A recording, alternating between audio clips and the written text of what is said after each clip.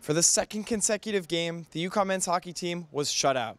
This time, it came at the hands of number 2 ranked UMass here at the Mullins Center.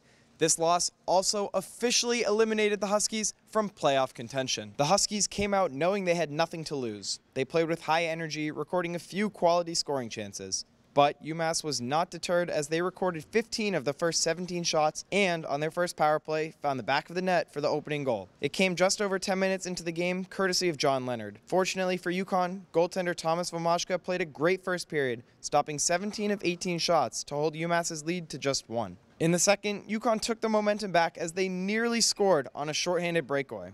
They got more pucks to the front of the net, and Vomacka made a number of strong saves to keep the deficit at just 1. It felt like momentum had shifted to the Huskies, and head coach Mike Cavanaugh spoke of this after the game. Well, I think we started to win some puck battles. I thought they won the majority of the puck battles, and that's why they kept the puck in our zone for most of the first period.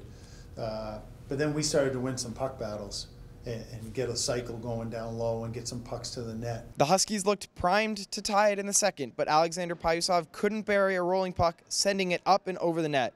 Later in the period, UConn got called for a questionable penalty, setting up yet another power play for UMass. After a shot rung iron, they played tic-tac-toe with the puck and set up Mario Ferraro to bury it. A huge swing as the Minutemen took the lead 2-0. In the third, Vomacka continued to shine with a brilliant pad save on the odd man rush. In the end, though, the Huskies couldn't stop the high-flying Minutemen, who tacked on an empty netter and took this one 3-0, much to the delight of the home crowd. This was a tough loss to swallow for UConn, who will be forced to watch the playoffs from home this season.